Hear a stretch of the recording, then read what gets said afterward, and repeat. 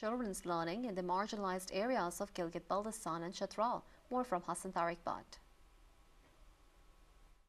A partnership of Aga Khan Foundation, Aga Khan University and Government's Education Department, the School Improvement Initiative is being implemented in 436 government schools in the underserved areas of Gilgit-Baltistan and Chitral. The actual objective of the program is to improve the education quality and to enhance student learning.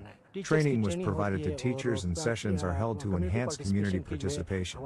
As a result, our students are now performing better in board exams. Mini library was provided to us. Sessions were arranged for parents and now they are more involved in their children's education. As learning aid, an LCD screen was installed in the school and science kits were provided. The School Improvement Program aims to enhance government capacity, improve school leadership, enable teacher transformation, and encourage parental participation and community engagement. Our children are now more interested in learning due to the program. Now we as parents are also more interested in our children's education. We are very happy that our children's performance has improved.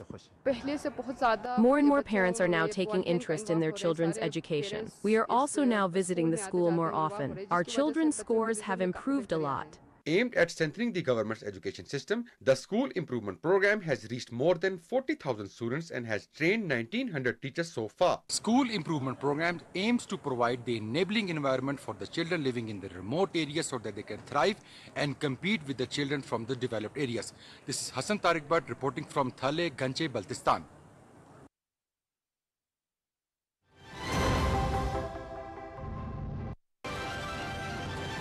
दौड़े दौड़े आए, मैंने भी बयान दिया, अगले दिन उनको मिल गए।